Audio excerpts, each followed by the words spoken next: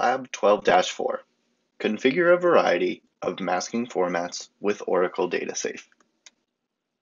In this lab, you learn how to do the following. Perform data discovery and data masking in one flow.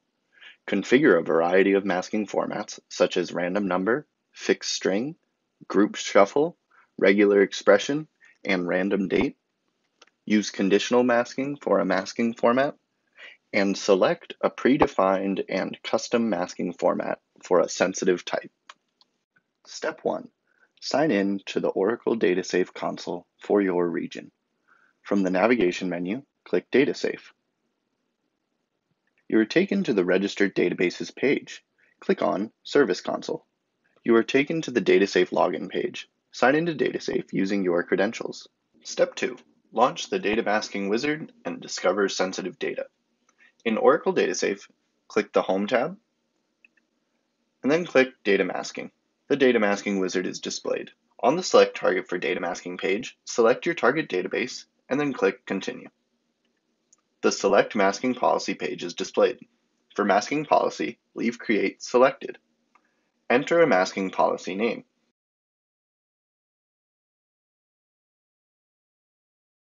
For Sensitive Data Model, select Create. For Sensitive Data Model name, enter SDM. Select to show and save sample data. Click Continue after selecting your resource group. The Select Target for Sensitive Data Discovery page is displayed. Select your target database and then click Continue. The Select Schemas for Sensitive Data Discovery page is displayed. Select the HCM1 schema and then click Continue. The Select Sensitive Types for Sensitive Data Discovery page is displayed. Select All. To start the data discovery job, click Continue. When the data discovery job is completed, click Continue. The Sensitive Data Discovery result page is displayed. Click Save and Continue. The Masking Policy page is displayed. Clear the selected columns by deselecting Select All.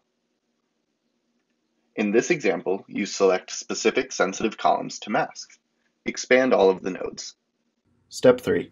Configure a masking format for EMP_extended.taxpayer ID to generate random numbers between 100 million and 899,999,999. Search for EMP_extended.taxpayer ID and select it in the table to enable it for masking. Click its Edit button, the pencil icon, and the Edit Format dialog box will be displayed. Select Random Number under the format. Set the start number equal to 100 million. Set the end number equal to 899,999,999. Click Save. Step 4. Configure a masking format for Supplemental Data Taxpayer ID to generate a fixed string. Search for Supplemental Data Taxpayer ID and select it in the table to enable it for masking. Then click its Edit button and the Edit Format dialog box will be displayed. Select Fixed String under the format type and enter the following string. Click Save. Step 5. Configure a masking format for locations postal code to generate 5-digit random numbers between 10,000 and 99,999. First, search for locations postal code under biographic information. Select it in the table to enable it for masking, and then click its Edit button to display the dialog box. Select Random Number under the format type, and set the start and end number. The start number will be 10,000, the end number will be 99,999. Then click Save. Step 6. Configure a masking format for countries.countryname to shuffle values within each region ID. Search for countries.countryname under biographic information and select it in the table to enable it for masking. We're then going to click the Edit button to display the dialog box and select Group Shuffle. Enter the grouping column as region_ID and press Enter. Then click Save. Step 7. Configure a masking format that masks columns with email addresses that contain @oracle.com. Search for email, and the search will return the hcm1.employees.email column. We're going to select this so we can edit it and open up the dialog box. Under Format, we're going to select Regular Expression. We'll enter the regular expression of @oracle.com. The replacement expression will be @example.com. Then click Save. Step 8. Configure a masking format for job history date of termination that generates dates from 2 years ago to the present. Search History, and this will reveal job history date of termination below. We're going to select that box and edit it. Under the format, we are going to select Random Date. For the start date, configure a date from 2 years ago by using the calendar. For end date, configure the current date by using the calendar. It is already selected. Then click Save. Step 9. Configure a masking format for employee's salary that masks values greater than 10,000 with the fixed number 10,000. First, we will search Salary in the search box and then scroll down and select hcm1.employees.salary for editing. We'll click the pencil and move the slider Conditional Masking to the right. In the first field, replace 1 with hcm1.employees.salary. We'll change the equal sign to a greater than sign, and in the second field, change the 1 to a 10,000. Next, we're going to select the fixed number masking format. For fixed number, enter 10,000.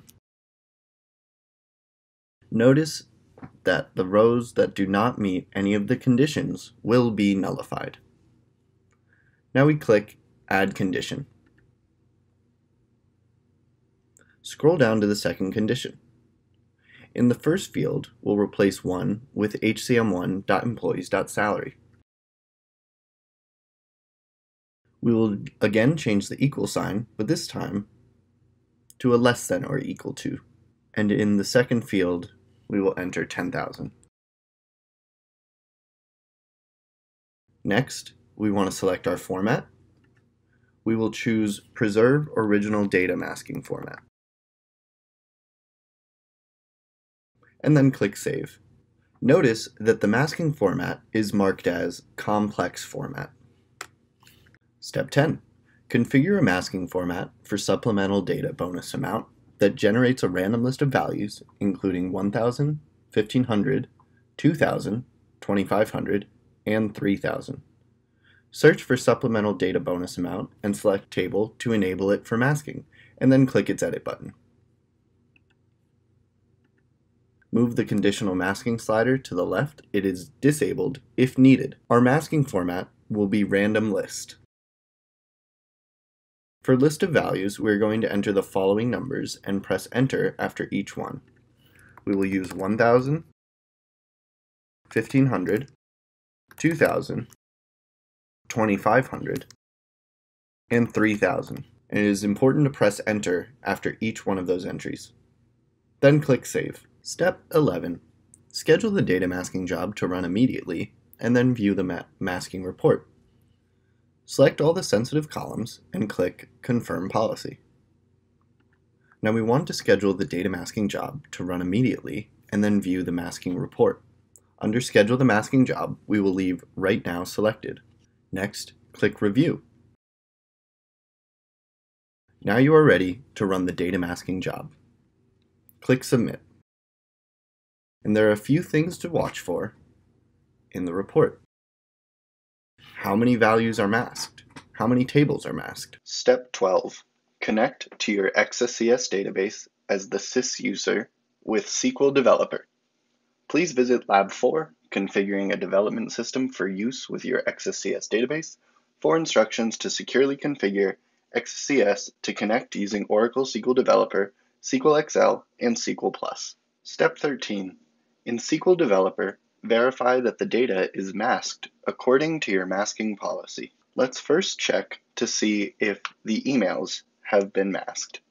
Enter the following command and hit Run. We can now see that all of the emails have @oracle.com. Enter these additional commands to see the other masking changes.